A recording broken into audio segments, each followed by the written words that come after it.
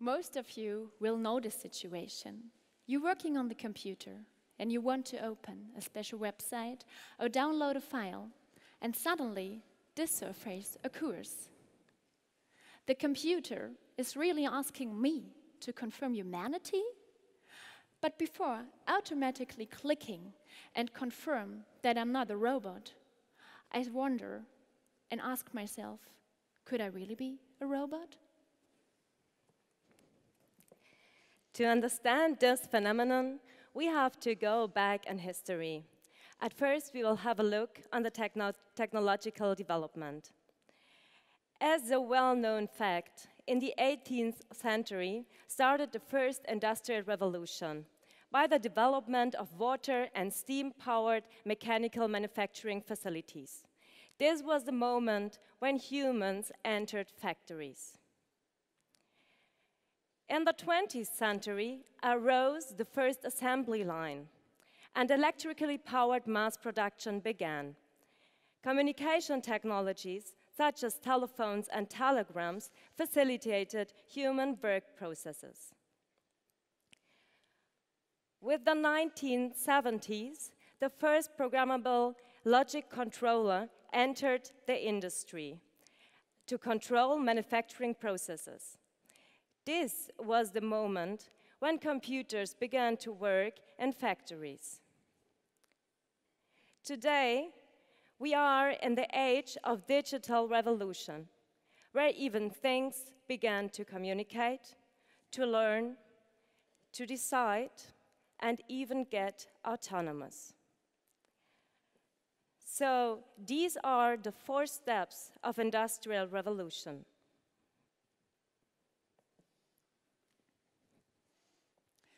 The story about the Industrial Revolution is also a story about the integration of humans into technology-driven systems.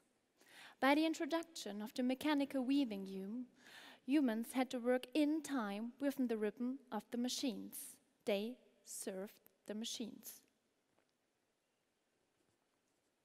In the period of electrification, a division and specification of labor occur.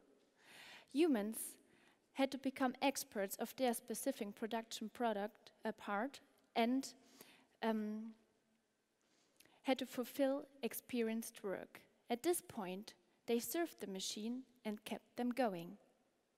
In the framework of automation, human work became much more individualized and knowledge-orientated. They served the machine, kept them going, and processed information. As a logical consequence of this development, the humans today serve the machine, keep them going, process information, and follow the decisions of the machine? Is this the system we are running into, losing our tasks and losing our sense of being active? History had shown that machines took over more and more operations which were formerly executed by humans. First, they controlled just a specific production part, but within time, they assumed more and more activities. So we witness that the Industrial Revolution turns out to be an evolution with technological focus and human accumulation. To stop the running system of human accumulation, we have to put things right again and to differentiate between the basic of humans and machines. So what humans characterizes is their ability to experience their environment, cognitive and physically. They interpret their experiences and they act on behalf of them. They are able to reflect themselves, reflect their interpretations and their actions, and expanding their ways of experiencing their environment. On the other hand, we have machines. Machines have sensor systems, and they can do data acquisition, a huge amount of data they are recording. And on the basis of this data, they can recognize patterns. And with this, on behalf of the pattern recognition, they can actuate with high repeatability. With this data and learning algorithms for the pattern recognition, machines can optimize themselves. So the question arises now, how to integrate the strength of both without mixing the characterizations again.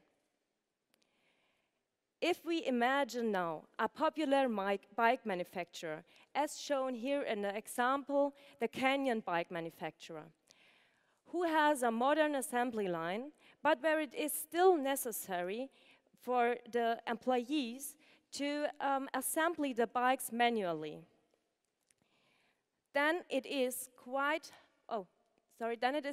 helpful to use augmented reality solutions for the integration of the real working systems into virtual planning environments to evaluate working conditions, which are, for example, lightning, noise, and also the movements that people do, and to evaluate how they influence the physical and the psychological conditions of the people. What we gain is, and what we achieve is, that the recovery of corporeality, what means the being again bodily involved or affected from our working environment.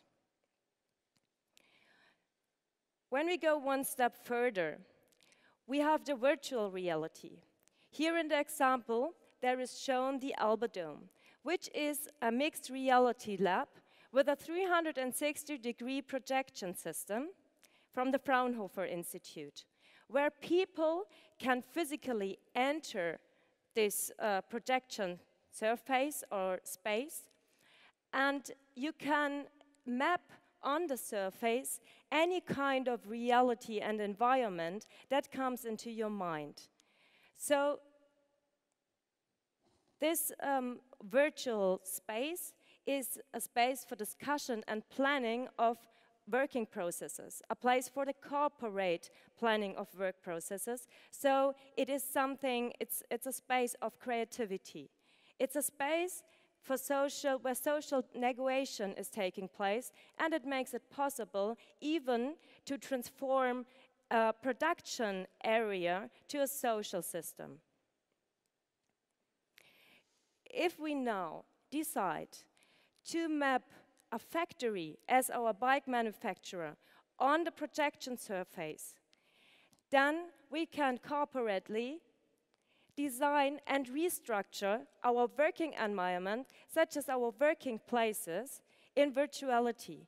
So we empower the people to do a step back from their reality and to look on their working processes from distance, but still be affected of their working processes and get the transparency into the processes they're actually working in and get the attitude of changing them, getting them changed. So here we have the experience of making space designable again.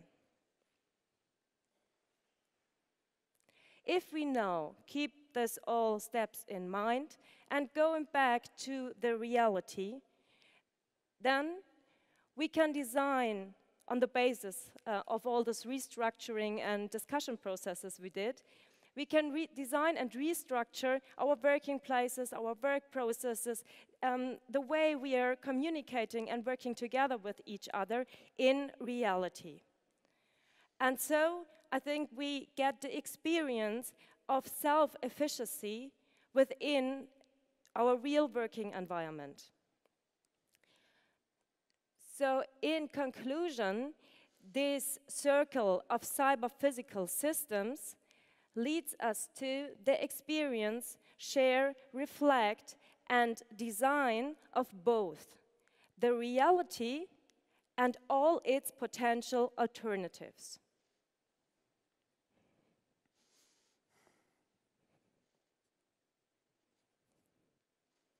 After our journey through history of human and machine development and the presentation of the digital opportunities, I conclude. Digital technology helps me to increase my creativity. It supports me to act cooperative and to act self-determined. It helps me to expand my human properties and to be reflecting and be conscious. This makes me more human. So in conclusion, I can say digital technology releases me of the robotization of the past. So if we are going back to the question from the beginning, I easily can say I'm not a robot. Thanks.